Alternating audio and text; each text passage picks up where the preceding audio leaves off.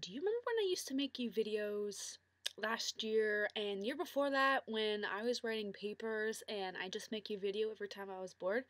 Well, I'm bored, and so I'm gonna make you a video because you're in Japan, and when I'm bored I think of you and all the fun things we used to do, and I can't do that or even call you because you're all the way on the other side of the country. By the way, I hope there's no like bombings or fires or um earthquakes going on over there right now. None of that going on over here. Um, no murders or kidnappings that I know of. Nothing going on in Georgetown at all. It is the boringest city I have ever lived in.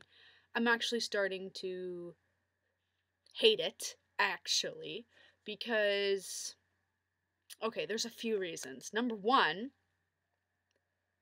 the hills.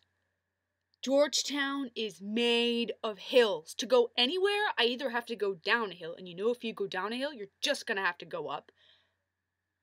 Or I have to go up a hill, and then down, and then if I come back that way, I have to go up another hill. My house is on a hill. My backyard is a hill. To anywhere you're going up and down a hill, and that makes everything crappy for walking and for driving, because when it's a blizzard out there you could get stuck going up a hill or down a hill or slide into a parked car going down a hill, which could happen. Number two, there's no public transit, no buses. There's literally, I mean, if you have to work in Georgetown South, you gotta walk there, and that's far, okay? It's like the equivalent to, well, you don't really know St. Catharines very well, so I'm not gonna make that comparison. No public transit. Three, the closest, there's only two Tim Hortons in Georgetown, where from that I have seen, and yeah, it's far, and everything in Georgetown feels twice as far as it actually is because of all the hills. So, where to go to get Wi-Fi or a drink?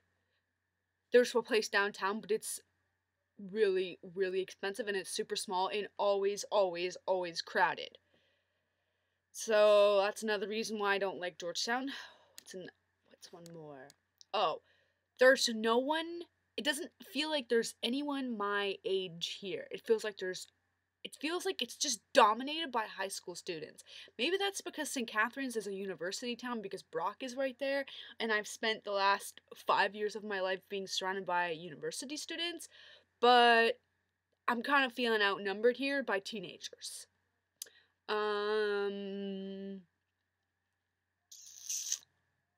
What else? Pretty much everyone in Georgetown loves fast food.